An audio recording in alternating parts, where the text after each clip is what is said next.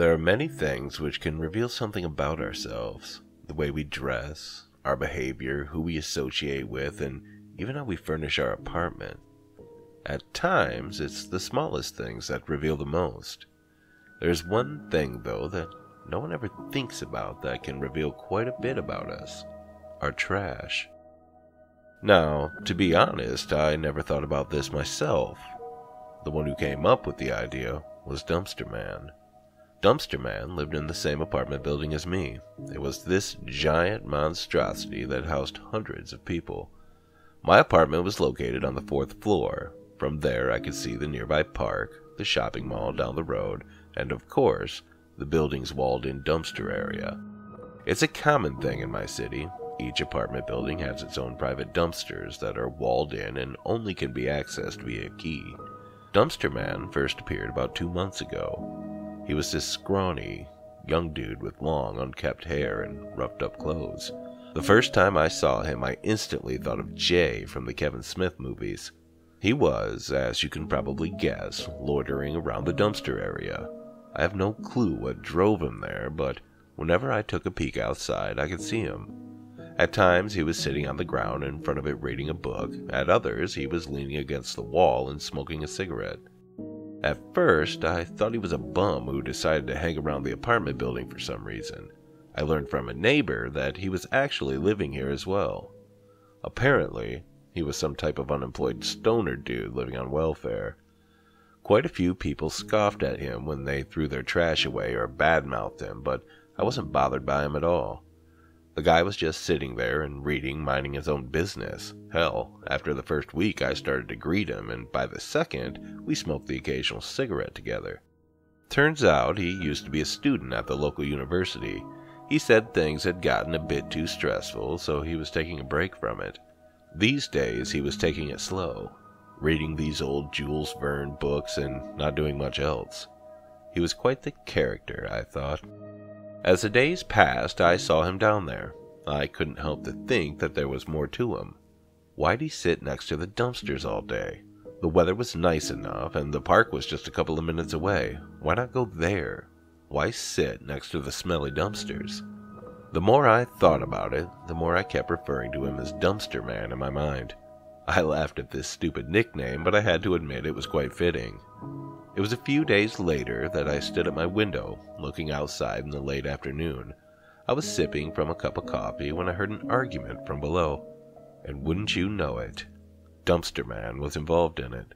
I didn't understand what it was about, but there was this huge muscular dude yelling at him and pushing him against the wall of the dumpster area.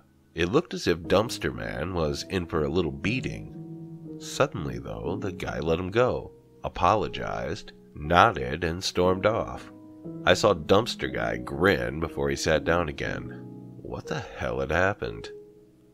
From that moment onward, I couldn't help myself but watch the events down there more often. I saw 2 other people who got into an argument with him, and I was sure it was only them. What was the guy up to? Were people mad at him for loitering? If so, why had Muscle Dude apologized to him? There must be more to this. It was my next-door neighbor, Mrs. Meyer, who helped me solve Dumpster Man's little mystery. I was about to go grocery shopping when I ran into her in the hallway. She was usually a friendly, elderly lady, but right now, she seemed to be furious. She almost bumped into me. The moment she noticed me, she started venting about the creepy guy outside. "Are you talking about Dumpster Man?" I broke up and shook my head. "The guy at the dumpsters?" Who else would I be talking about? God, it's so disgusting. Wait, what is? He's just... The stuff he's doing. Going through people's trash, taking notes and pictures and all that. Someone should call the police. He's what? I said, and couldn't help but to laugh a bit. This made Miss Meyer even more angry. She gave me a hard look before she turned around and vanished behind the door to her apartment. I'd never seen her so mad before. On the way out, I finally put 2 and 2 together. Don't tell me this weirdo was going through people's trash to see what he could find out about them. Did he ever find anything on me? Were the arguments about that? Had people seen him do that, or was he confronting them about the things he found? It was one of the weirdest and especially nastiest things I'd ever heard, but it was so utterly bizarre that it was almost fascinating. Why was he doing it? The next time I threw out the trash, I couldn't help but to talk to Dumpster Man about it. I handed him a cigarette and told him I knew what he was up to. He burst out laughing. Yo, man, let's cut a deal. You don't report me, and I won't check out your trash anymore, okay? Sure, but I doubt you'll find anything of interest in my trash anyways. For a moment, he gave me a knowing grin that unnerved me quite a bit. Shortly after, he started laughing again. I'm joking, bro. I couldn't help but to laugh as well. To be honest, I hadn't even thought about reporting him. I found his antics quite exciting and wanted to see how this whole thing played out. Right at that moment, I remembered the muscle dude that was about to beat him up. Say, what was the problem with that muscular dude that almost beat you up? I asked. Oh, that dude? I wasn't quite happy that I found his issue of Bear magazine. I simply asked him if his chick knew about it. That was all it took to shut him up. Man, this guy was such an asshole. Yet, I couldn't help but to chuckle a bit. So, what is this whole thing about? What are you getting out of it? Money? Nah, man. I haven't found anything that serious yet. It's mostly awkward shit that's a bit embarrassing. To be honest with you, back at university, I was a psych major. I thought it might be interesting to see how people react when you find out their secrets. Well, and it's funny as hell, of course. There wasn't anything else I could say. Well, if you find anything that's really interesting, let me know, I said when I left. From then on, I ended up chatting with Dumpster Man quite a few times. What can I say? The guy was interesting enough, at least compared to everyone else I'd gotten to know in the building, and I guess there was this weird fascination with the stuff he uncovered. What I didn't think about was other people's reactions. Word about Dumpster Man and his shenanigans had gotten around. When they saw me hanging out with him, it was only natural that they assumed I was involved in it as well. Miss Meyer, who'd been nothing but friendly to me, wouldn't even look at me now. I can't believe you're hanging out with that guy, she once scoffed at me in the hallway. She wasn't the only one, though. It was quite a few other people who gave me the stink eye and talked about me behind my back. Oh well, whatever. It's not like I cared. In time, Dumpster Man got his own set of troubles. There was this elderly couple that ended up screaming at him for almost a half an hour. Then there was the time he got beat up by a group of younger guys. And of course, he got in trouble with the police. They were there more than once, lecturing him.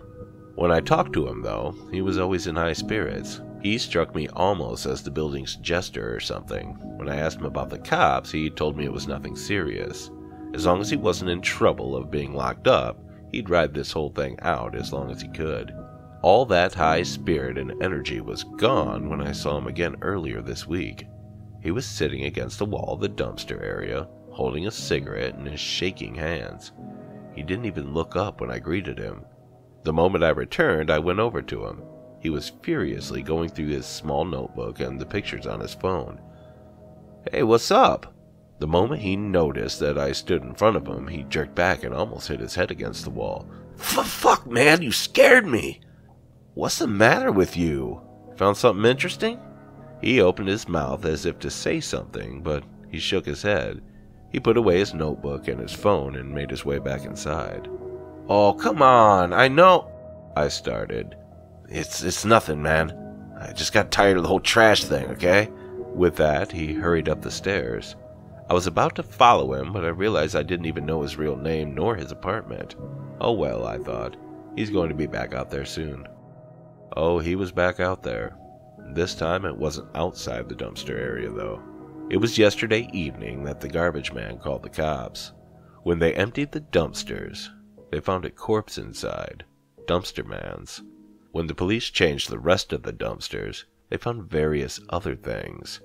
They were human teeth, not one or two, but dozens of them.